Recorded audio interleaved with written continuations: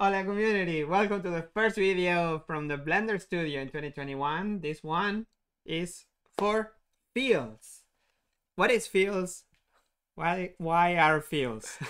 Geometry nodes fields. Yes. This is something entirely new that's come to Blender 3.0 that took the first ideas we had for geometry nodes and changed it upside down and made it more complex, a bit more flexible, a bit more complicated in some ways, but hopefully overall it works better and it's easier for people to learn how to use. And that's what we're here for. That's what we're here for. So you wrote a blog post some last month actually. Last month, Jack was here, Jack Luke, and he was working with Hans Goody on a prototype for this concept of fields. Before we had what we're calling a pure data flow centric approach, which you have the geometry and every node will just operate into the geometry. And then with the fields, the idea is that some nodes can operate into the geometry, let's call them geometry nodes, while other nodes are just passing along functions to be then processed and evaluated in those other nodes. And this changes a lot. This changes how we read old files, so we expect people to have to adapt to the new system. Yes. And that's what we're gonna do today. Yeah. Okay, so let's see. I downloaded the latest Blender, right? If I just download it from the buildbot and I have it already, and I'm gonna download a file from Simon Thomas that it's also available for download in the geometry nodes page.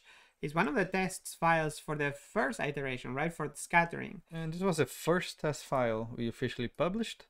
So that's why it's a nice example. It's simple, to the point. Yes.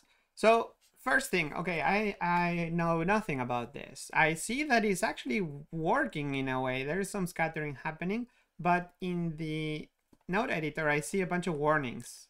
Not only the node editor, if you go to the modifier, you should see there as well. Node tree legacy. Node has legacy node.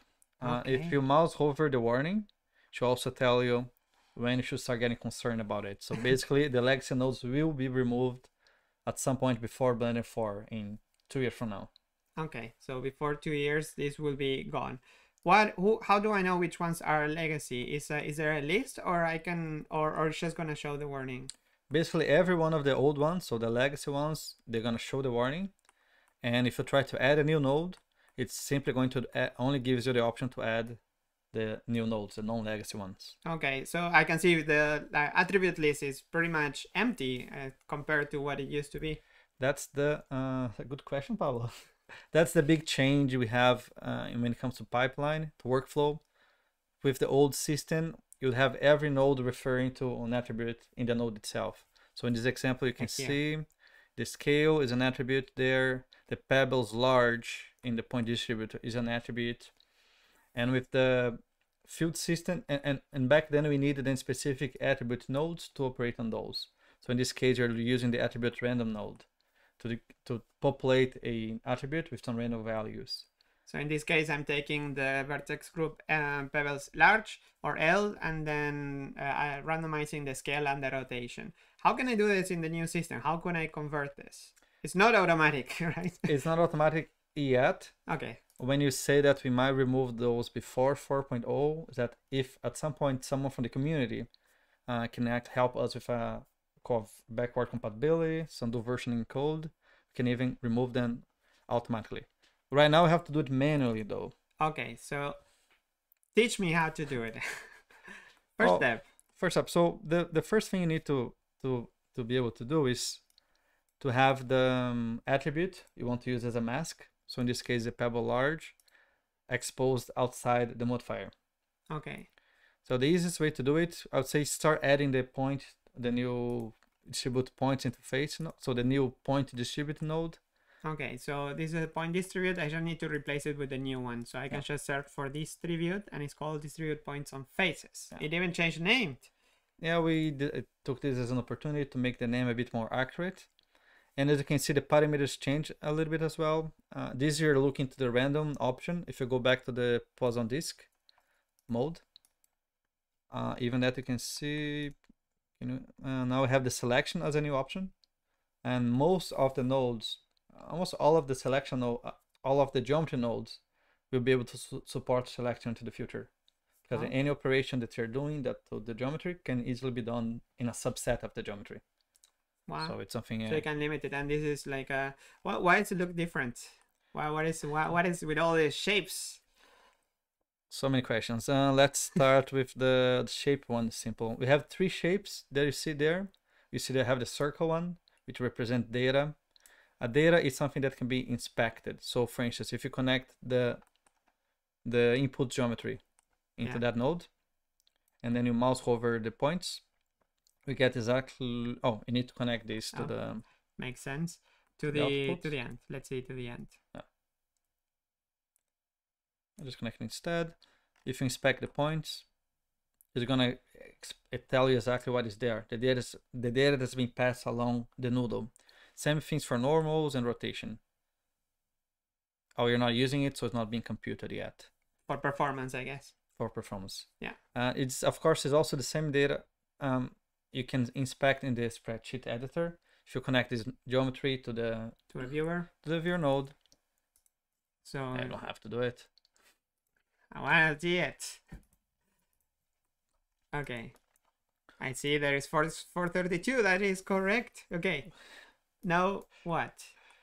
Now the other shape you have is a triangle. Those are fields. Maybe it's easier to explain than by connecting it to something. By connecting it to something. Okay, so what can I do? First, I have the distribute points, and then I need to instance this. I guess I need to instance the. I could, for instance, the easiest way to see fields maybe later in this example. I think we're gonna have a few fields which really work with the new system. Yeah. But fields basically, if you connect the normal to the rotation to a node to the math node. To a math. Vector math. Vector math. Okay, so I can connect this. What? Yep. And then you connect this vector to the. A... Usually, I'll put. Maybe it'd be easier if you just put the instance on points already. Yeah, I can see that. Okay, and then I connect to the rotation and I pass on the points. Yeah. Do we get to see the viewport there? Yes, we're looking at it. Yes, send the viewport. Yeah. Now we're not instancing anything yet. That's the other new thing about this node. So before we have the point instance node that you could pick whether you want to instance an object, a collection, or these are the two. Or geometry. These are comparing the old one. So you could only choose collection, geometry, or object. Yeah. Geometry is not even new for people that were on 2.93. Oh yeah, that is in 3.0. Which is fantastic. So you can basically instance any geometry. So for instance, create a cube node. Node. Geometry primitives cube. Yeah. And then connect the geometry to the instance. Oh, just like that. Yep. And you should be able to see then. Maybe scale them down a little bit. I was going even to scale the instance, but that's good. To scale the instance. No, I'm a pro already in this.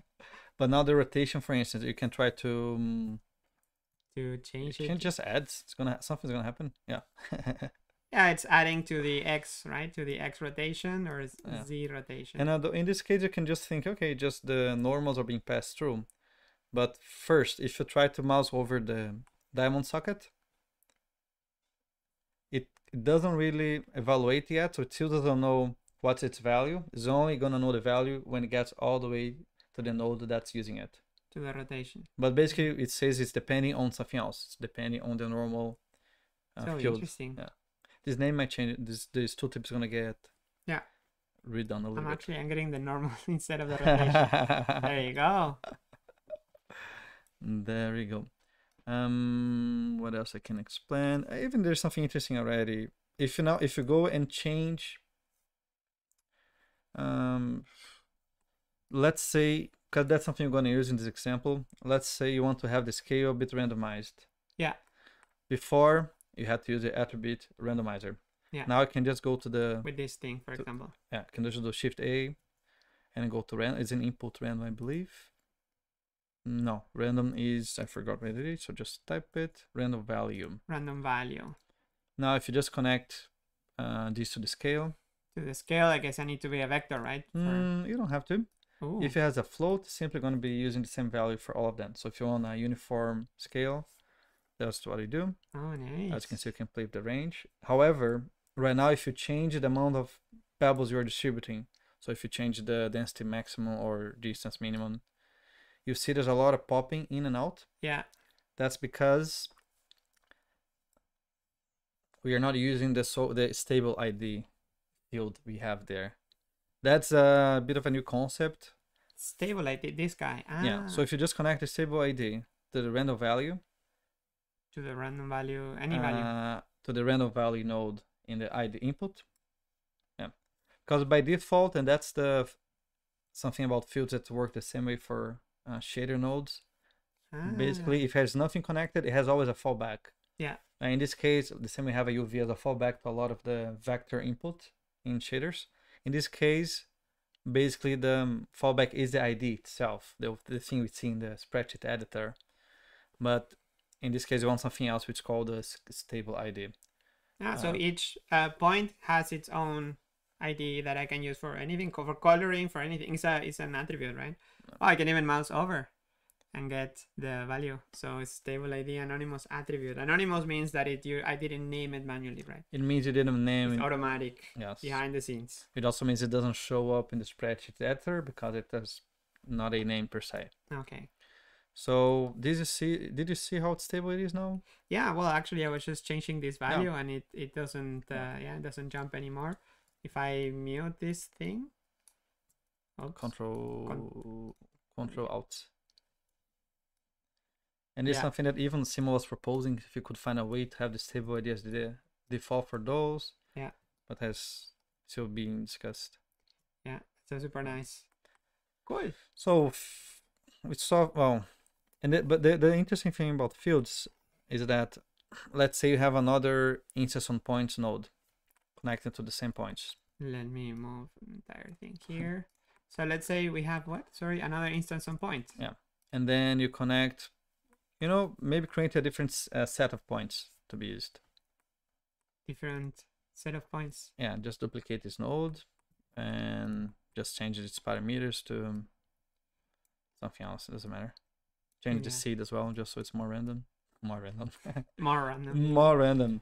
Yeah. And I can just join this. Yes. Do you have the Wrangler enabled? No. String join. Spoiler alert, that's something new that also is incoming.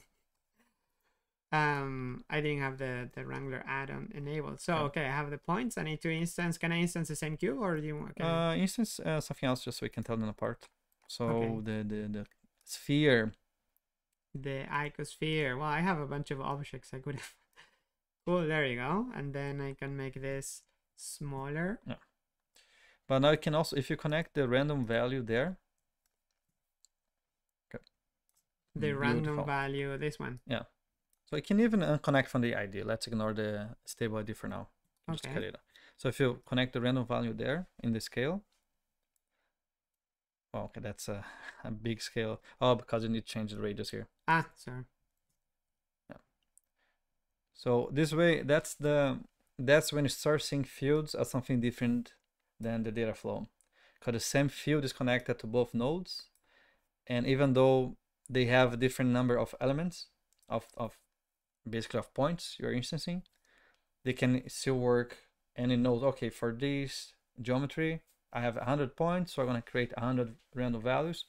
Oh, for this other I have 10 points, I'm going to create only 10 random values. It just knows somehow. Yeah, and that's also why you see then as represented differently in the node editor. Basically, if you see the dashed lines, those are basically callbacks. Once you get to this node, it goes all the way to the beginning, and then gonna. Yeah, I was wondering. So this means fields, the same as as this shape. Yes. Yeah. Cool. The other interesting you can do, if you add a math node between the random value and the one of the instance points, you can just multiply the math, yeah, or you just add or multiply. Yeah, anything basically. Yeah. And this is going to be something that's going to be quite useful. I can show quickly, because if you get an attribute that someone painted, you can just go and treat and multiply these, operate on that, and you connect to the density to distribution factor to any of So those this could parameters. be like a weight map. Yes. And you Wow. can use these in different ways. So It's like shading almost, right? it's very similar to shading. The difference that shading usually has the same context inside the whole node tree. While here you might have different geometries, and one of the geometry might have a field, the other one might not have it. I think it'd be interesting to maybe try to start playing around and start to to convert this thing. Yeah, just to do the basic distribution. Is maybe can just remove the second one, the second one, and the cube, and instead of the cube, let's use remove the add over there as well. GeoPebble. Sorry. Remove the add one here. Yes. And it's GeoPebble, so yeah, I can do this. Is that still legal? So fancy, yes. Yeah, yes. Can drag and drop. Connect to instance. There you go. I have some pebbles. Yeah. If you want a similar result to what you have, you can just copy the values. So distance minimum was 0.02, I think. The minimum distance 0.2. Yeah, let's do it perfect. The minimum, yeah. The maximum though is the thing that's using. In this case, was multiplying the value from the modifier. I can just bring that. Right? You can just bring. Ooh. And now I need to apply the mask. Yes. I'll apply it as a factor. It's a factor. So if you just connect the factor, as you can see, that's a third shape we haven't talked yet. So we talked about the circle, we talked about the diamond. Yeah. This is a shape that might change. There's a design to do something that's maybe more intelligible. What does it mean? But that means it's an input that can receive either a field or a single attribute, single value. So a this or a this. Yeah. This is the merge. Okay. So as a comparison, the distance minimum is one minimum distance to the entire point distribution node. Yeah. Same goes for the seed. But the density factor can be different for the different parts of the geometry. So if you just connect these to the outside, to the group input, I can expose it, you mean? Mm-hmm. Here? Yeah. Give it a nice name. Give it a nice name. Such as large pebble map. Or mask.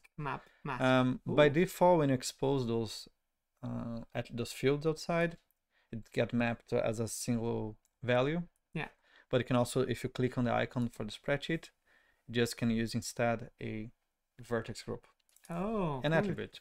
So I can. This was a large. Mm-hmm. There you go. Nice. So there is a toggle between using a single value or whatever attribute, mask, vertex, color, anything. Yes. And something you can do that was not possible before, can just try to just add a multiply, similar to what we just did, right? Add a multiply, but in the density factor. So okay, so I can duplicate this here. And you can just play with the scale a little bit if you want to tweak. Oops, here. not be. Oh, so I'm multiplying the vertex group. It's super powerful. If you want to do one-on-one with the old file, you need to remove that, but can do color ramp? You can do color ramp. Do we have color ramp already? Don't remember. Yes. Yeah, I think we have color ramp. Yeah, that's pretty neat. Oh wow, that's super cool. Super neat, yes. Nice. Nice. And this is a function. You can see here. That's so cool. And of course, you could use this for again for a different part of a different node that had a different resolution. Something that you don't even need to think about is what is the domain. So we basically took a mask, which was a vertex group. So it's stored in every vertex corner. Yeah. And we're passing to a node that is expecting the data in, you don't see here, but maybe could even make that more visible, but just expecting the data in face. That's why the name of the node is distribute point on face. Yeah. So it's automatically extrapolating or interpolating from face corners to the face themselves. But the same attribute could apply to another node that require edges and would just work automatically. That's one of the strengths of the field system. So maybe remove well, can leave there the color ramp, whatever. In instance, may want to randomize a little bit the rotation. How about that? Yes. Now let's try to do it yourself. Myself. Yeah. randomize the rotation. Well, I can use the random value, right? Random value. By the way, we're on YouTube and you're making me do things by myself. Okay, so I want to randomize the rotation. And but actually it can just be a float, right? It will convert, it should convert. So there you go. For rotation, what we were doing before at least was going from minus p to plus p. Yeah. Using 10 decimals of percent. 10 decimals, okay. Go try to remember. Maybe not. No, you don't even need to, well, try it. You don't even need to connect the original rotation as an input. Not even. It's just ignore it. It just knows. And it's gonna be random. It just knows that it's a rotation attribute. Yes, and it's how? And you're not multiplying the rotation, you're just replacing it. Yeah. So it's also, so I would say from minus pi to pi. Minus pi to pi. Wow. And remember the thing about making it stable. So once again, if you change the, well, you'd even try, if you change the large pebbles in the modifier, this. Yes. Oh, it jumps. A lot. So I want to pass this guy over here. To the random value, at least. To here, to the random value. I think maybe that's all. Yep. Oh, there you go. That's fine. We connected the large pebbles. We didn't even look at the. Oh no, we did look at the result. We saw the color ramp. That's so and the original file we're doing is something similar for scale. Which for is the scale. Yeah, which basically is the. So I can just basically do this, get the same for scale, and this I can use a float. And this can use a float, yes. And we're doing from point. I can check down there. Don't remember. So scale is 0.25 to 50 to 600. 600. There you go. And scale. There we go. There you go. Super neat. And that's pretty much the how I got the first pebble. The other ones are just a bit different. It'll be interesting. You can try to do. But this is the same. It's a copy paste. This is the same. The method is different. So if you maybe open the file which we already set then up. Okay, but yeah, at a glance, it's the point distribute, attribute, randomize, all three of them. The difference is that one's using the pulse on disk, the other using the random. Okay. And for the random one, it's pretty nice because you can just multiply the input mask with the factor. Yeah. And you don't need two parameters as we had before. Because before we had the density max and the density attribute as two separate parameters. Yeah. But now if you go to if you just duplicate this node and make this whole thing, I guess. I can do something else. Well, this one I don't need. What for? And then just to show the options now that when you change to the random points on face. I need to get this guy here. I need to get this guy to join it. And if I need to, this is a gel pebble, it's fine. It's gonna be a different pebble, but that's okay. Yeah, no, it's I think it's all the same pebble, right? No, it's the pebble of 04. Okay, can do pebble 04. Yes, and the random size is much bigger, I think. This is but this is fine. I'd like to, if you change the method of distribution from pause on disk to random, now you can only have the density. You no longer have the density mask maximum and the attribute mask. Yeah. So how do we do? First, you want to be able to get the mask from outside. Yeah, so I'm gonna maybe start there. Get this guy density outside, right? And I'm gonna name it as, what is this? That's the median pebble mask. All right, and you change it to attribute. And this guy there you go. Okay. Is it working already? Probably is. We can just hide the big one. No one cares about them. I can just basically mute the connection. Mute this. Yeah. That is here. Yep. Like if I just see this, yeah. Yeah, no, it's totally there. The thing is, super tiny. For the video it's gonna be terrible. Okay, that helps.